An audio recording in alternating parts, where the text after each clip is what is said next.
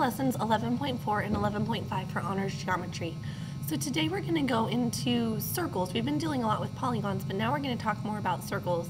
And specifically, we're going to learn about the circumference, the arc length, the areas of circles, and of sectors. So the first slide, circumference and arc length. Theorem 11.8, this is something that you guys have known for a long time, so I know this isn't any new, but we actually have a theorem for the circumference of a circle, and that is that the circumference of a circle is pi times the diameter, or 2 pi r, where r is your radius. So those are your two formulas for finding the circumference of a circle. Now we have a corollary, and remember, corollaries are things that are easily proved from a previous theorem, or they're kind of like a mini theorem. And our arc length corollary states that in a circle, the ratio of the length of a given arc to the circumference is equal to the ratio of the measure of the arc to 360 degrees. So we have an equation for that. So for example, we would set this up as arc length AB, and when we're talking about the arc length, let's take a look at this circle here. We are specifically talking about what is the length of arc AB. We've talked previously about the measure of arc AB, but now we want to know what is its length. And the way that we find its length is we set up the ratio right here, where arc length of AB divided by 2 pi r, which is the circumference, this is your circumference of your circle, equals the measure of your arc divided by 360 degrees, and that's how many degrees are in a circle. So that's how we're going to use, or that's the ratio that we're going to use to solve problems in lesson 11.4. So let's go to an example of this. For example, we need to find the measure of arc AB, and we're given the following information. So we have an arc length of 40 units, and we know the radius, which is 15.28.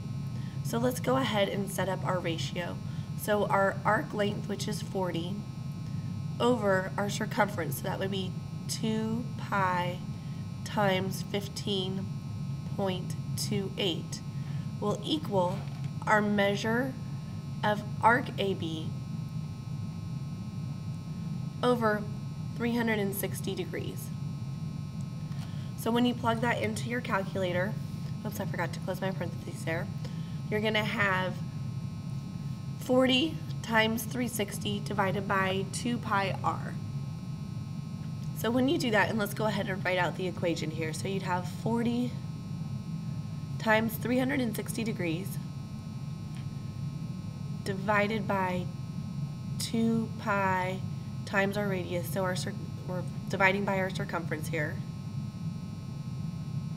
That equals the measure of arc AB. And once you plug that into your calculator, you'll see that the measure of arc AB is about 150 degrees. So that's how you're going to use the arc length corollary to solve. And you could also have solved for the arc length if we were given the measure of the arc. So it's interchangeable depending on what pieces of information that you're given. Okay, let's move on to the next theorems. So we are going to now talk about an area of a circle and of a sector. Area of a circle, I know you guys are familiar with, but the theorem states that the area of a circle is pi times the square of the radius. So area equals pi r squared. You guys are very familiar with this equation. Now we're going to talk about a sector. And first of all, what is a sector? The sector is a region of a circle that's bounded by 2 radii of the circle. So they have to be bounded by the radius, by 2 radii, and the intercepted arc. So we have a theorem about sectors and the area of sectors. And this is theorem 11.10.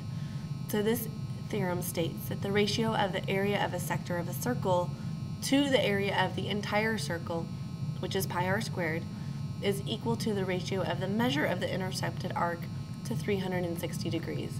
So that's what this equation looks like when we set up our proportion. Area of our sector of APB, and we're going to use this circle right here, over the area of the circle equals the measure of arc AB over 360 degrees.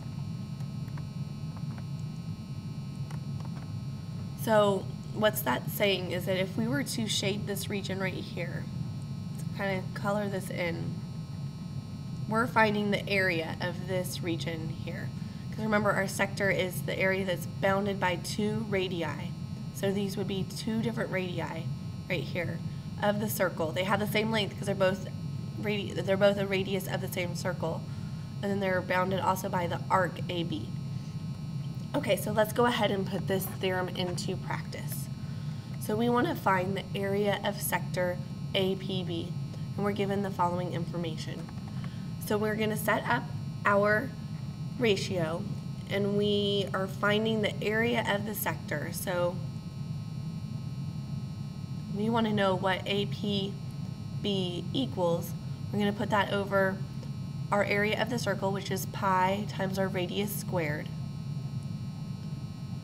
equals the measure of our arc, so 120 degrees, over the measure of the entire circle, which is 360 degrees.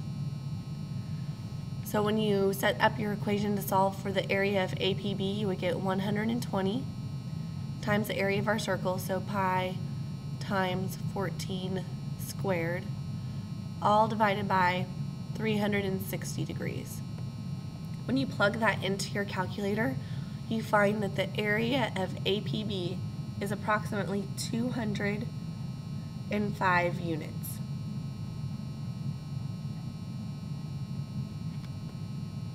Okay, so that is it for today. It's a very short lesson that we went over for both lessons 11.4 and 11.5. And I hope you guys enjoyed this. Talk to you later. Have a good one. Bye-bye.